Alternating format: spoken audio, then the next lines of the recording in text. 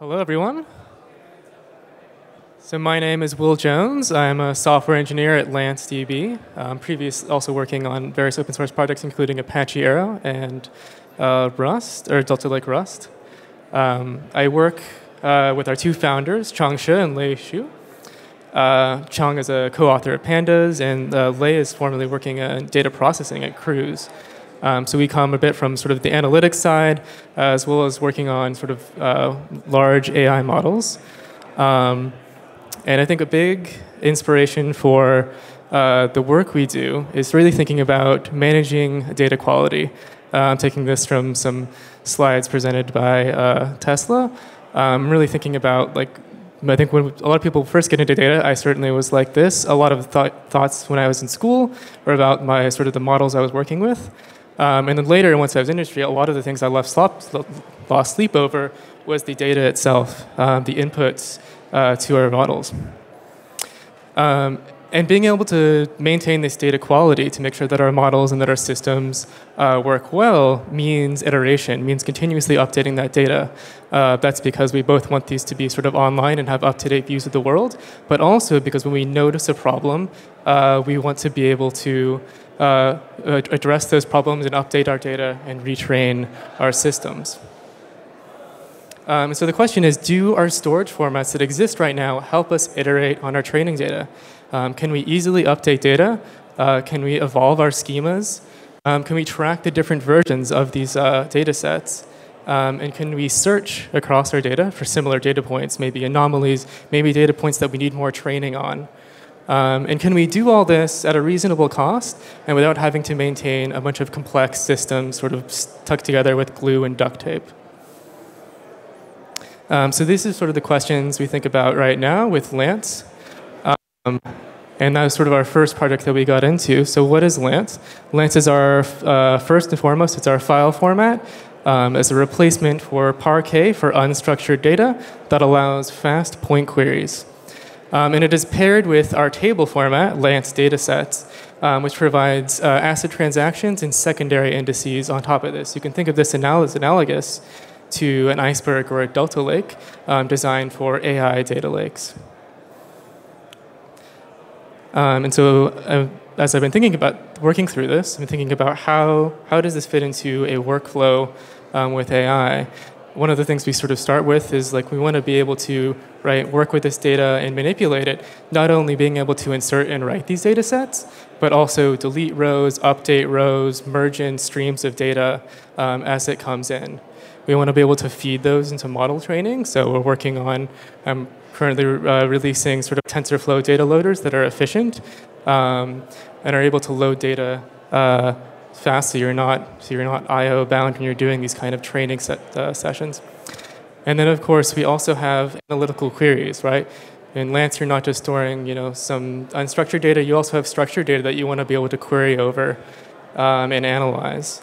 And then finally, of course, what's really important is being able to do vector search, being able to search over these data sets. And LanceDB is a big part of how we do that and how we make that efficient and interactive over our Lance files.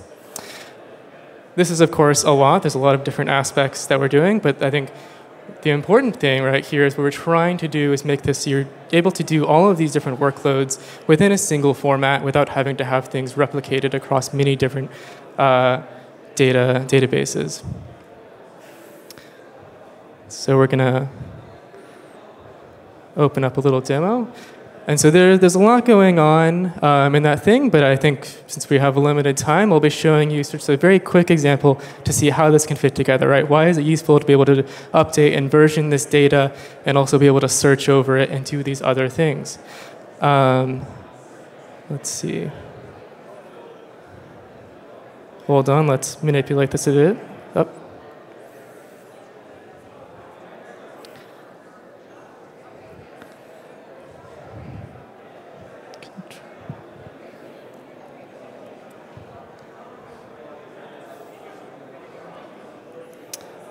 All right, so we're starting with about 190 megabytes of image data. This is a very small data set, but just for demo purposes.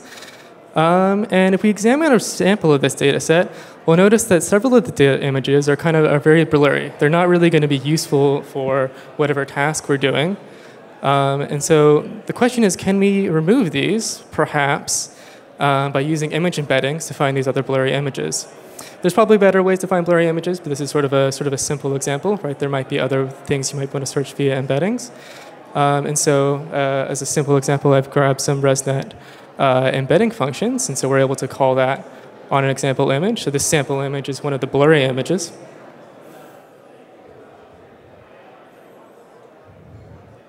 And so one of the nice things we can do with Lance, right, in updating and evolving our schema is we can add in new columns. So we've already written this data set into Lance, right? We just showed a few sample rows out of that. And now we need to define a function that takes in some input data, including the image column, and adds our embedding column to that.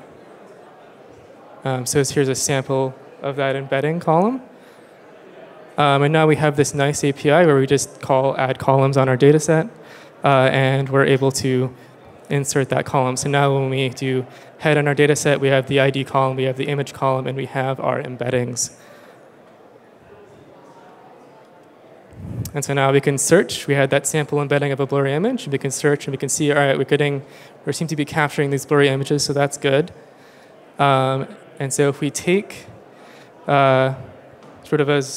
obviously you want to sort of find a better threshold here, but this is sort of a simple example. If we take all the ones that are less than 0.15 away, and we can capture those IDs, and now we can delete those from our data set, right? Just doing data.delete with the SQL filter. And that'll let us remove those rows from our data set. And so to recap, right, we had an image data set, we had some problematic rows we wanted to get out. We were able to add an embedding column, use that embedding column to search for those rows we wanted to filter out, letting AI assist us in this sort of discovery of these rows. And then we were able to delete them. And through that process, we've created 3 different versions of our data set. So if you do DDoS.version, it's 3. But we're still, importantly, able to query those older versions of the data set. So if I display the original data set, we still have that ID column and the image column. And if we can similarly go to this version 2, right, where we added the embedding column, we now have that there.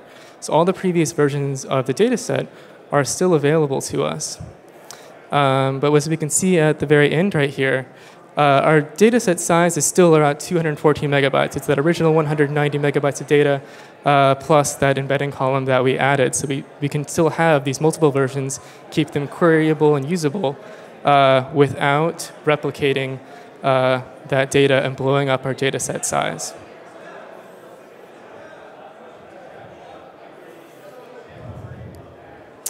So that was sort of a quick example of how this might be useful. I'm continuously improving sort of the ways you can manipulate and update Lance, and I'm actually in the booth over around the corner here. And so one of the things, if you want to come by and chat, I'd love to hear about sort of what are your challenges in maintaining and iterating on data sets and ways that Lance could potentially help. And I'd also mention that we have a LanceDB, which is our vector database built upon the Lance format. And that will pretty soon become generally available. It's in private beta right now. And then one final thing, if you're interested in learning more about Lance or just want to sort of chat about embeddings and vector search, our Discord, which is linked at our various GitHub repos, is probably the best place. I personally, as well as our CTO and CEO, are always on there answering questions, chatting about vector search and AI data lakes. Thank you.